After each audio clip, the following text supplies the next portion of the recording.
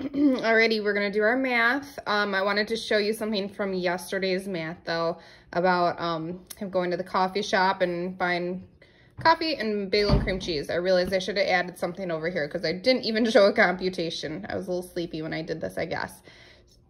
So I should have put 1 6 plus 1 6 equals 2 6 because that's what we're representing in our model drawing and in the question.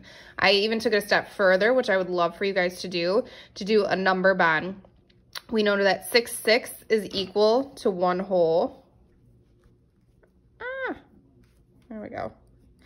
And so that represents the entirety of his money, and then we decompose it. So he spent 2 6 of his money. He did not spend 4 6, just like I counted out yesterday, okay?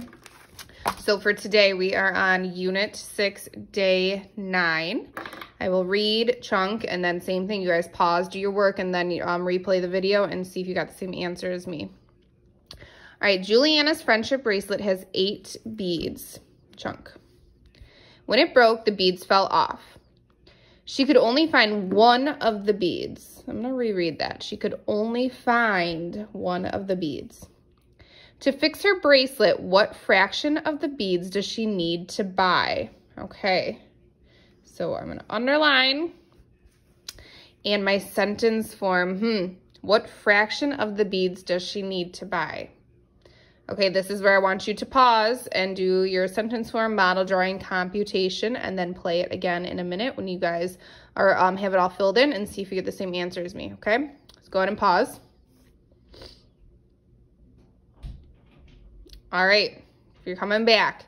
So our question is, what fraction of the beads does she need to buy? So my sentence form should be, she needs, let's see, I'm going to say to buy of the beads. And I'm saying of the beads because we're going to put our fraction here, right?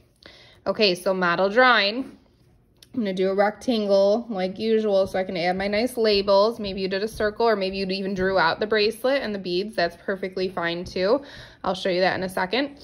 Okay, so how many beads does she have in total? She had 8 beads.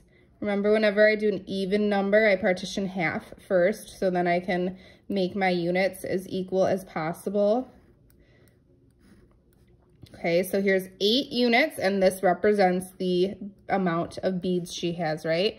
So then the beads, the bracelet broke and the beads fell off. She could only find one of the beads.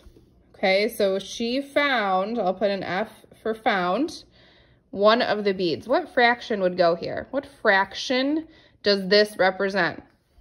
Well, we are representing 1 unit out of how many total? 8.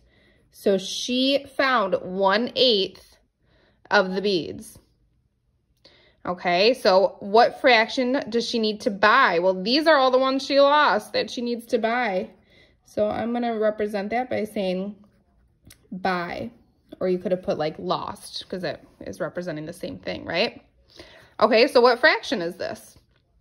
Well, if we have 1/8 being shown that she found, let's count and see how many eighths she needs to buy. 1/8, 2/8, 3/8, 4/8, 5/8, 6/8, 7/8. I'm going to go ahead and even shade that in to really have a good visual representation of this. Quick little shade. Okay. Now we haven't really talked about subtracting fractions, but that's what we just did. We said our total 8/8 minus the 1/8 that she could find leaves 7/8 that she needs to go by. Look at what we did here. 8 minus 1 equals 7. And a really good way to show that is in a number bond too. That's exactly what we do when we decompose fractions, when we're using, with number bonds, which is exactly what we were working on when last Thursday when we had to leave. So we had 8, she has 8/8, 8 out of 8 of her beads. She found 1/8 of them when it broke. She found 1 out of 8. So she needed to buy 7 more out of the 8. Okay, 7 plus 1 equals 8.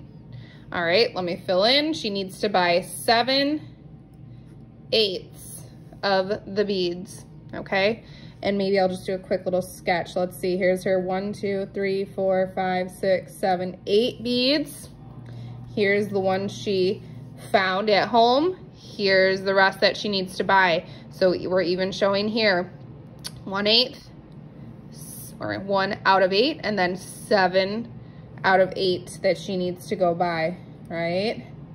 And I'll write this in unit form, 7/8. Okay, hope you did good. I'll see you guys tomorrow.